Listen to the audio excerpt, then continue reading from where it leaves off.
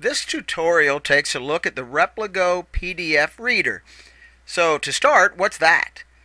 The RepliGo PDF Reader is an Android application that enables a user to view PDF files. What are PDF files? Well, they're files using the special portable document format, thus PDF. Not that you need to know this, but what the heck? As we all learned in Animal House, knowledge is good, right? Examples of the PDF files sent to your tablet are sell sheets, seasonal deals, catalogs, and product information. They're downloaded to your tablets from L&R, usually when you're at home through your Wi-Fi setup. Where do you go to open those files? You got it, the RepliGo Reader. Where do you go to show or email those PDF files to your customers? The RepliGo Reader. When you open the RepliGo PDF Reader, you'll be on the screen the reader was on when you last left it. The best screen to be on when you open the RepliGo PDF Reader is this one. It's the best place to start in your search for files. We'll call it the starting point screen. Here's the deal. When you're on this starting point screen, you'll see the following path at the bottom of the page, indicating by its location at the far right of the path that the download folder is opened, and you are at the best starting point to get to your files. If you ever get lost in the RepliGo Reader, and that can certainly happen with all the screens and different folders and documents, look down at the path. If you see a single backslash, click on the storage folder at the top of the screen. If you ever see backslash storage, click on the SD card 0 folder at the top of the screen. If you see backslash storage backslash SD card 0, then click on the download folder at the top of the screen. You'll then be back at the starting point screen. Also, notice the three options at the top of the screen. In most cases, you'll want to have that on device. Although, if it's on recent, it will simply be showing you any files you recently opened. To this point, I've just been talking about folders. You're probably asking, how do I get to the files, to the documents that help me with sales and with my work? In its current layout, the starting point screen has three main folders: catalogs, news and information, and sales. Here's the type of information found in each.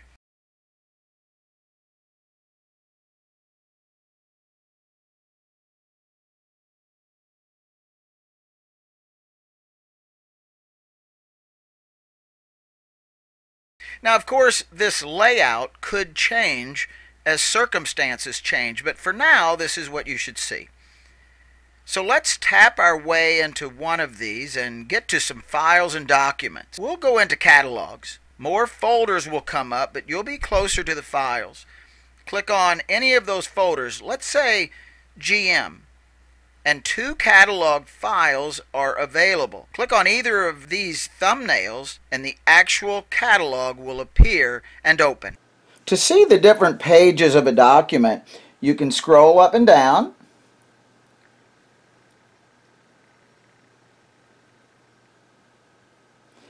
You can select the individual page from the page thumbnails that stretch across the bottom of the screen.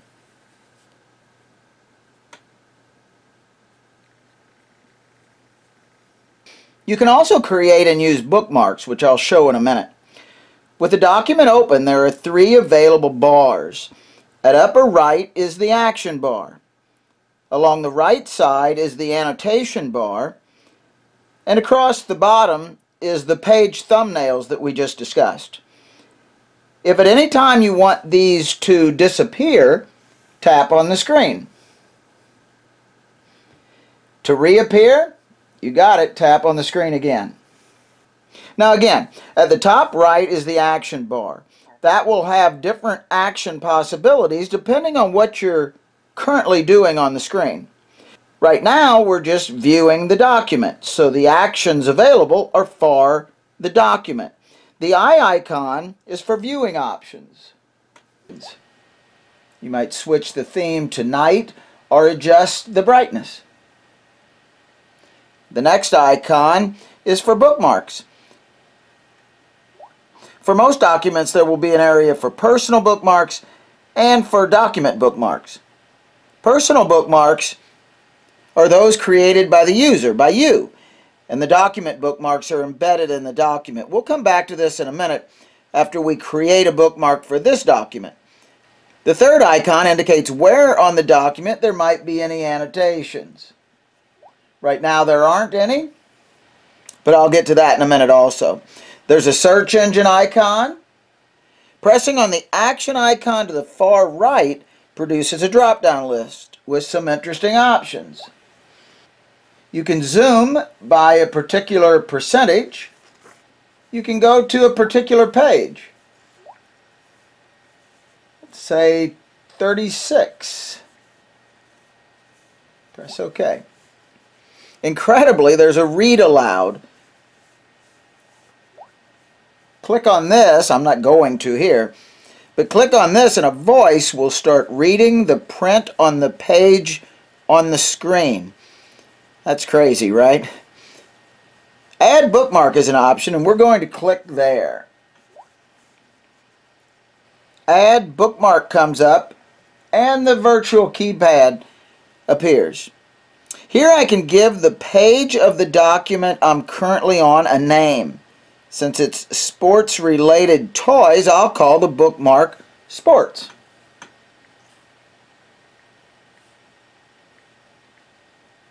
Press OK.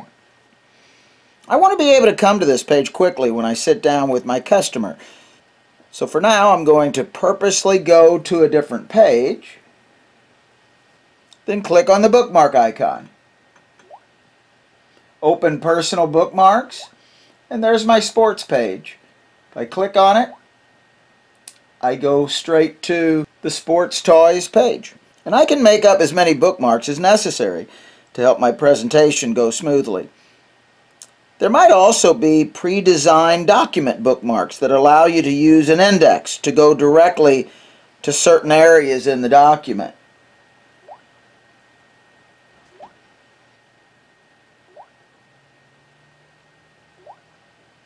There I went straight to books. Now I'm going to go to page 2 and perform some annotations on my document. Now whether you'll ever use this or not, who knows? The annotation bar is along the right side of the screen. The first demonstration is for highlighted text. I press and hold to highlight a word in the document and bring up highlight bars at the edges of the word.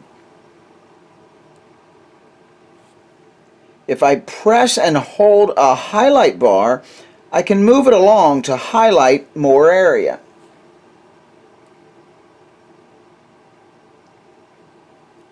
Now I have the entire phrase highlighted. Increased sales and profits. It takes a little time and practice to get the hang of those highlight bars. Now the action bar across the upper right contains actions to affect the highlighted area. So I can copy and paste the highlighted area. I can highlight it with color, underline it, strike through it, and even add a sticky note next to it. To start though, I'm going to give it a highlight color. You can see it highlighted the entire phrase in green. Click on the highlighted area again, and I have a few new actions at the top. This time not for the highlighted text, but for the highlight color itself. Click on the art icon and select a new color. Back to the action bar. Click on the text box icon and I can write a note for this highlighted area. There's already a note there, but I want to erase that and write a new one. So I press and hold on the first word and move my highlight bars until the entire phrase, or whatever I want to erase, is highlighted, and press the X on the keypad.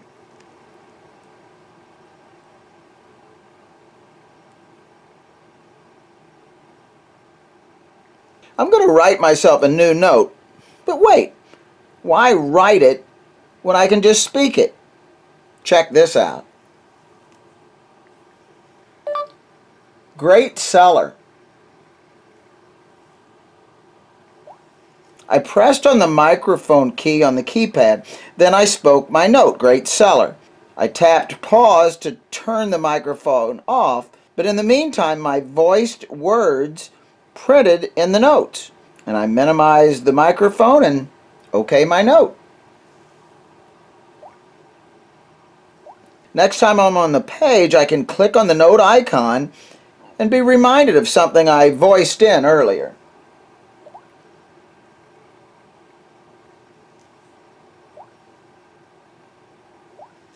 Let's do one more highlight. We'll highlight the welcome at the top of the page.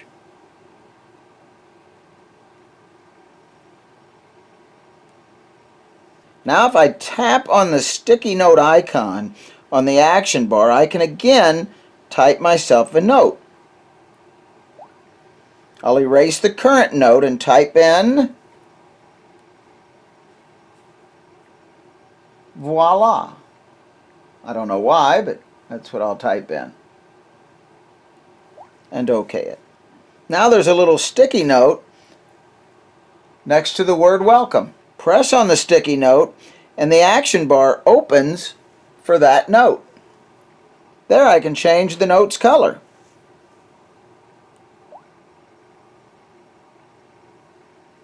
Or we can view or change the note.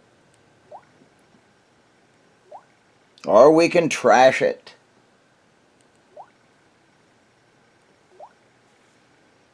Now I'll go through some of the other annotations quickly. Text box.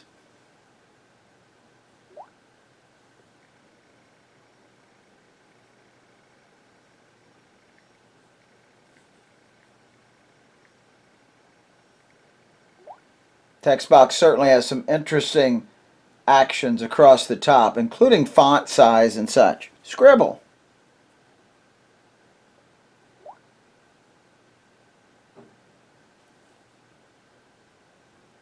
We'll trash the scribble. Straight line.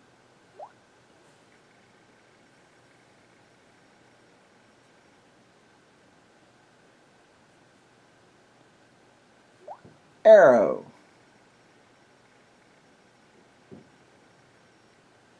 Oops, let's turn that guy around.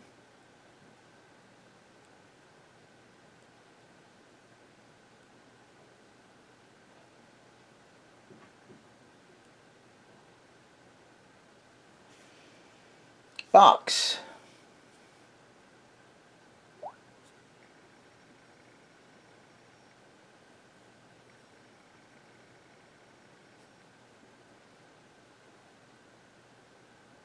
Circle.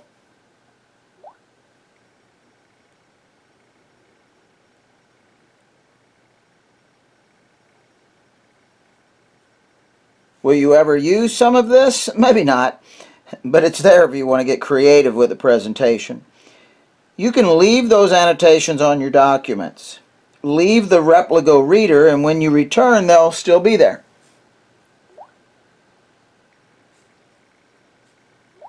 They remain until you delete them. They will even remain on your document when you attach it to an email.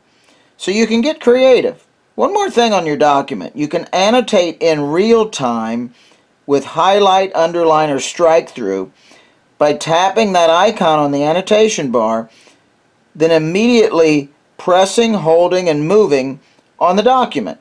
I'll underline the top line of the document.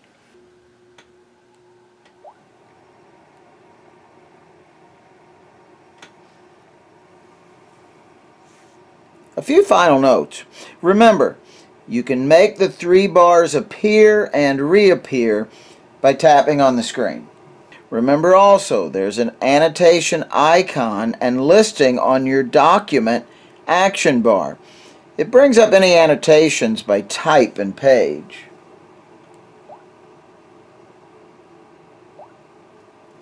If you go to settings, there's one in particular I'd like to point out.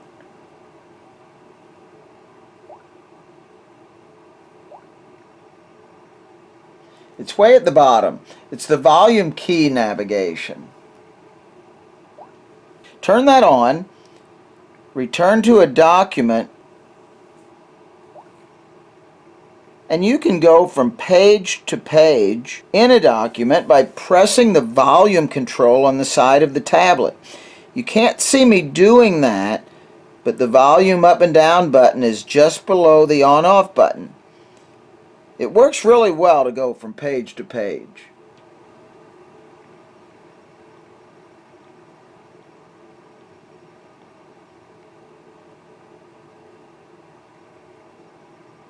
If you find a URL on a document page, you can press on it and it will take you to that internet page. You'll have to select Firefox first as the provider, but then you'll be on the website.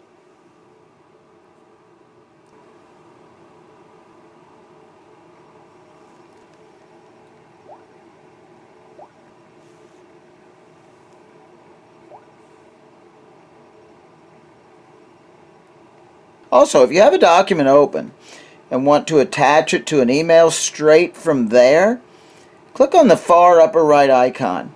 Choose File, then Share.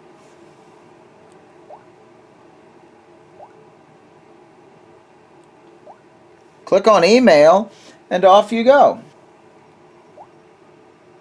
You're ready to type in an email address and send. One more thing. We've kind of worked our way into the depths of the PDF reader. Now it's time to get out. I'm going to use the back button to work my way back to the download folder. Click back once and I'm back to the GM catalog page. Click back again and I'm back to the list of catalog types. Click back again and I'm back to the download page, previously referred to as the starting point page. Notice this entire time I'm not using the up folder to move about. I would really suggest never pressing on that folder. It's not really necessary. Meanwhile, as an intentional mistake, I'm going to press on the back button from the starting point page, something you should really never do. Then I'm going to click back again and again. Now I'm really getting lost. But remember the information at the beginning of this tutorial about the path. From here, with just the backslash visible as a path, I click my way back to the download page by pressing Storage, then SD card 0, then Download, and baby, I'm back. Now you might be saying, does this tutorial ever end? Well, yes it does, right now. And that's all, folks. Thanks for watching and good luck with your tablet.